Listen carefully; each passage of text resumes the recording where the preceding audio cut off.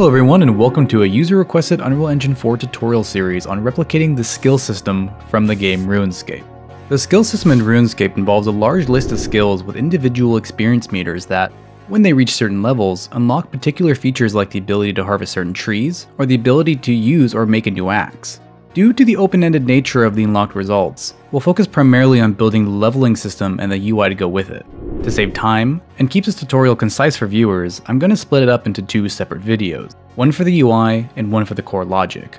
Now, for the intents of this tutorial, we will require a few things, so please make sure that you have the following. A 128 by 128 pixel image that will act as the backdrop for our skill panel. Also, 3 unique test images that represent the skill icons. Once you have those, import them into your Unreal project, and let's jump in.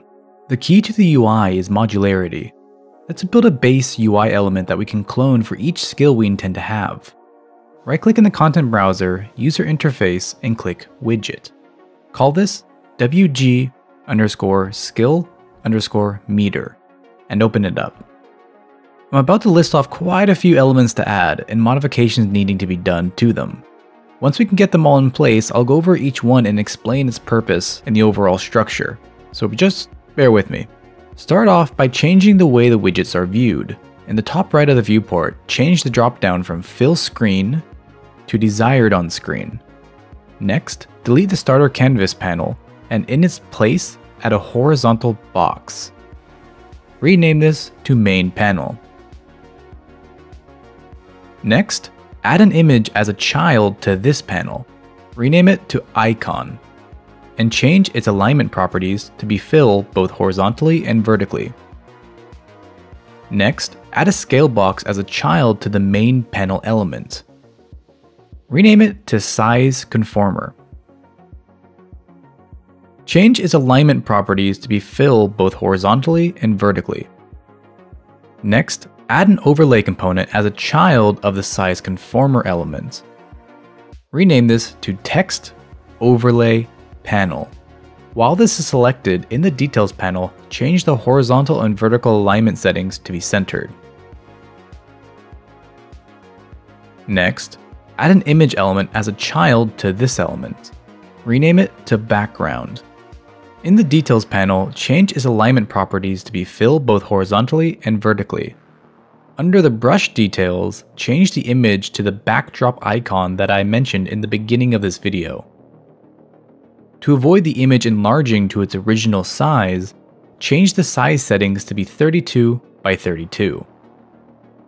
Next, add another horizontal box element as a child to the Text Overlay Panel element. Make sure that this horizontal box is placed below the background element, as Unreal organizes what's rendered first in ascending order. Rename this element to Text Panel. In the Details panel, change its alignment properties to be filled both horizontally and vertically. Next, we'll be doing the following steps twice. Add a size box element as a child to the text panel element. Rename this to Min Sizer. In the Details panel, change its alignment properties to be fill both horizontally and vertically. Under the Child Layout tab, enable the Min Desired Width setting and set it to 20.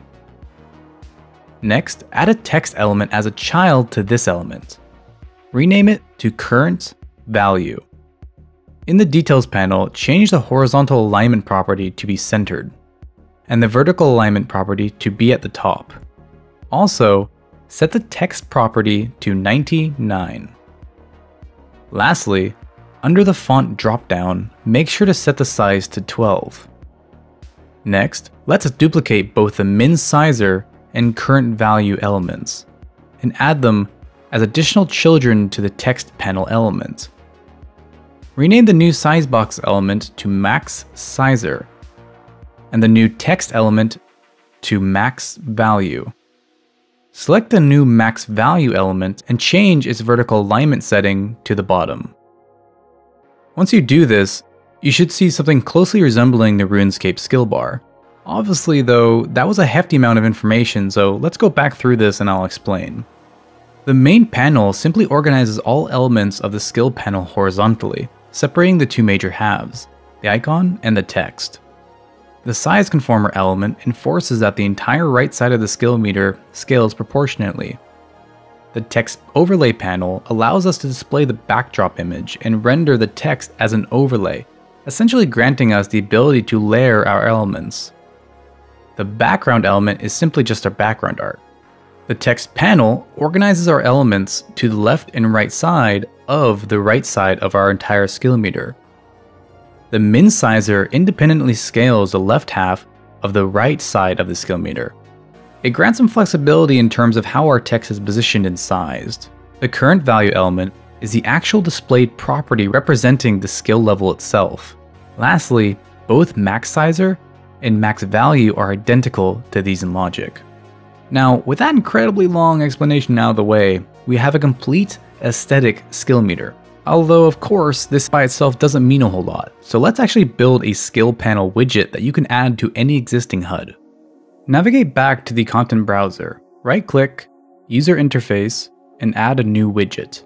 Call this WG_skill_panel. Open it up. Immediately remove the starting canvas panel and replace it with a scale box element. Name this main panel. This element merely holds the entire skill panel itself. Next, add a uniform grid panel element as a child to this element. Rename it to meter organizer. In the details panel, change the horizontal alignment to be centered. And under child layout, change the slot padding value to 1.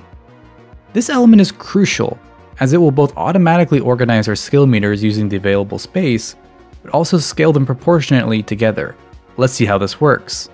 In the palette, under User Created, you'll find your custom skill meter widget. Drag a copy of this and add it as a child to the skills panel element. You will notice it becomes placed at the top left. Now, let's add another. The second one will also appear in the top left. To change this, in the details panel while selecting the second skill meter, there will be a row and column field. Change the column value to 1. As you do, you'll notice it moves over and now rests slightly apart from the first one. Try adding some more, changing the row and column properties accordingly. Now, this is the basis of our skill UI. Try opening up any existing HUD widget and adding your new skills panel widget as a child to it. When you do, you'll notice within a simple drag, you have an entire skill window appear and is both scalable and tweakable. Take a moment to celebrate. That's a wrap for part 1. In part 2, we'll dive into creating the actual code that will drive our skill system. We'll be exploring the use of data tables and duplicating the exact growth equation that Runescape itself uses. Exciting stuff to come in part 2. And that's it. Thank you once again for joining me. If you liked this video or found it useful, please make sure to hit that like button and subscribe if you'd like to see more. Most importantly though, leave your thoughts and ideas in the comment section below as I'd love to hear them. As always, I'll see you in the next one.